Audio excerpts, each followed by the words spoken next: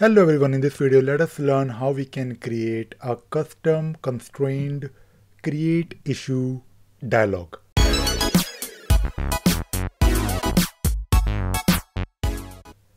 In case you are interested in creating this automation in your Jira instance where you can click on some link or some menu item and you want to basically create a new Jira issue in your instance and you want to display your usual create issue screen where people can fill up a form and raise a new request, or they can create a new issue. It could be a bug, it could be a task, it could be any kind of activity.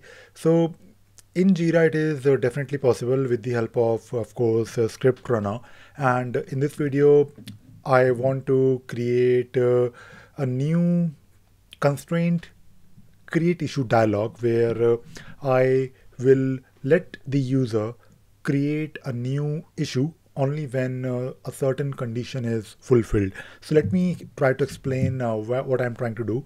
So let us say you have this new, not a new, but you have some issue in your Jira instance and you want some ability for the user who can probably click on some button on top, or maybe if they go to, let us say, some um, some link on top. So let us say if they click on the more, they will be presented with the option to create a new issue. And of course, you can click on the create button on top. What is the difference between this create button and our own custom create button?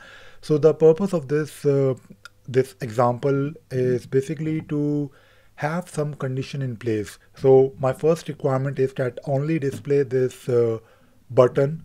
So I want a new button here called create a issue in a different project.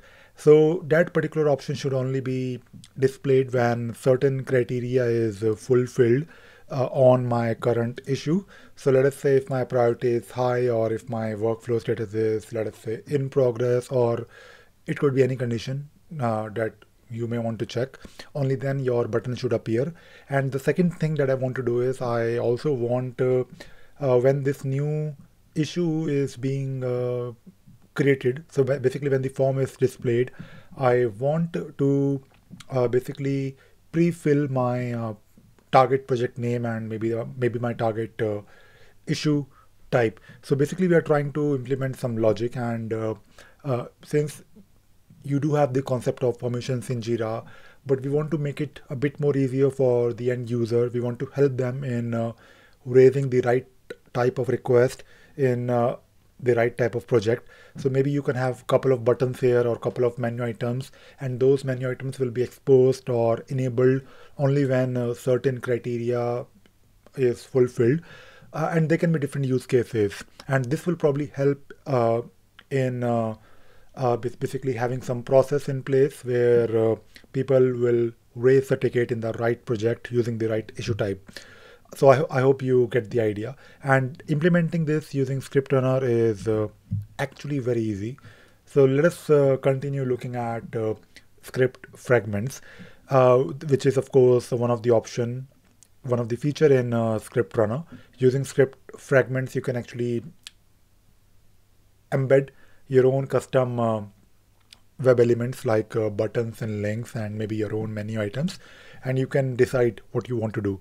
So if you are within your script fragment section in your ScriptRunner section, you have few options. No, you actually have plenty of options to choose from, but today we will be looking at a constrained create issue dialog. So as the name suggests, it will let you create a new issue, and it will invoke this create issue form or screen based on certain conditions. So let us see how we can do that. So as a good practice, always add some notes. So we are trying to create a new issue, and where do you want to display this menu item? So you can decide the location. So if you select operation, I believe, I keep on forgetting. So let me first search for it. So it should be Jira.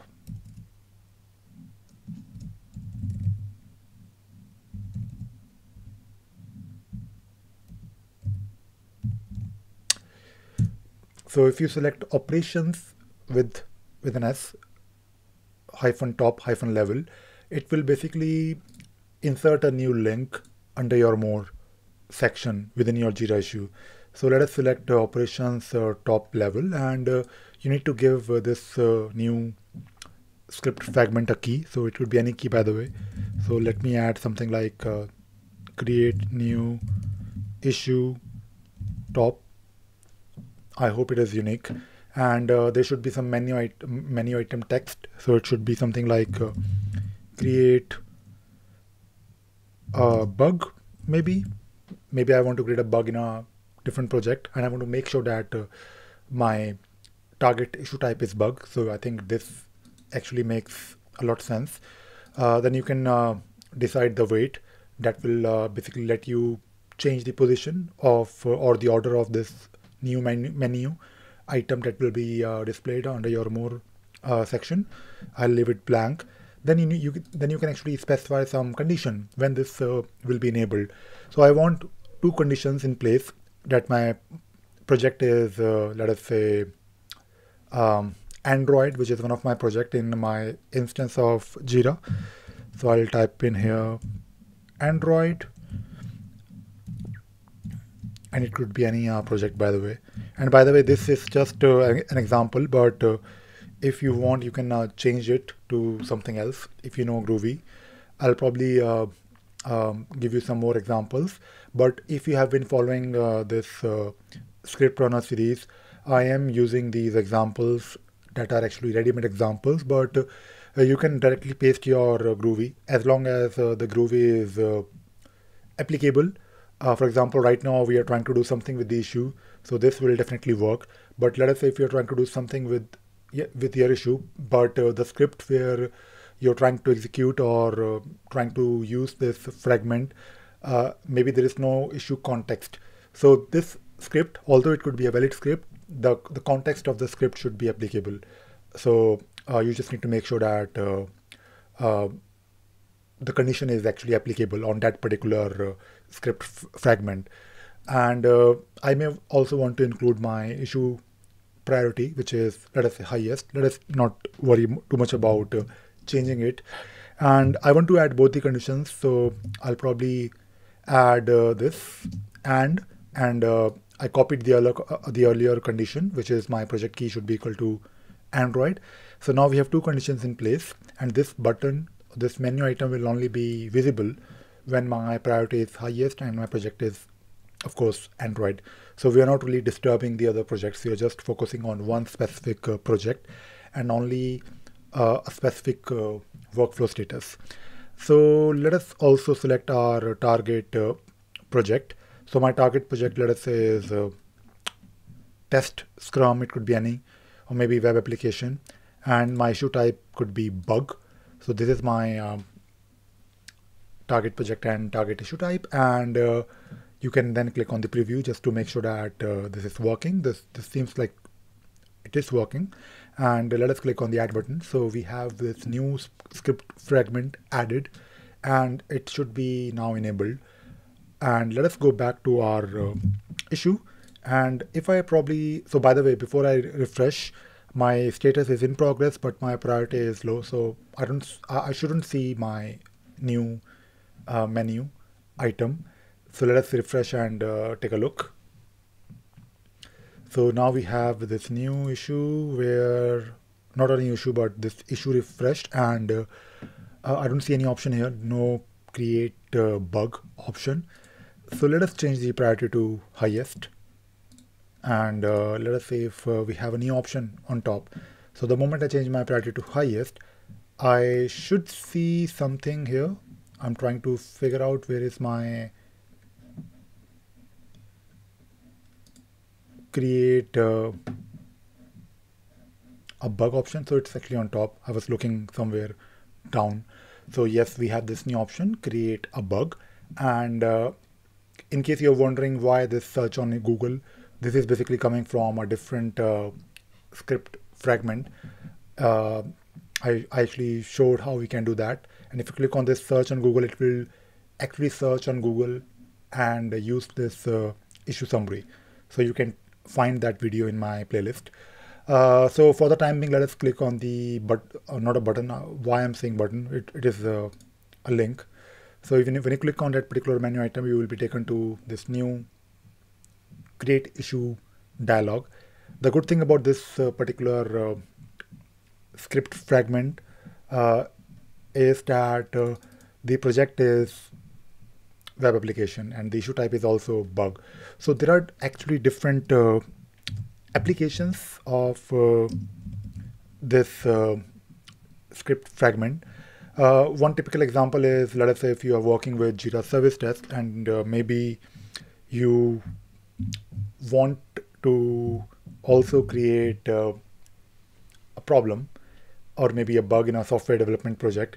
So when you talk about ITSM, you have your typical processes like incident management process, your change management, your problem management, and you have, of course, many processes. But when people raise tickets, when they raise incidents, and if your level 1 or level 2 level support cannot really provide any resolution, you may want to send your ticket to a different team. Maybe it's a software team, maybe it's a different project in your Jira instance.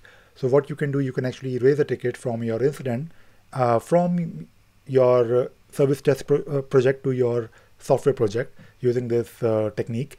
And what you can also do, you can also link your issues automatically.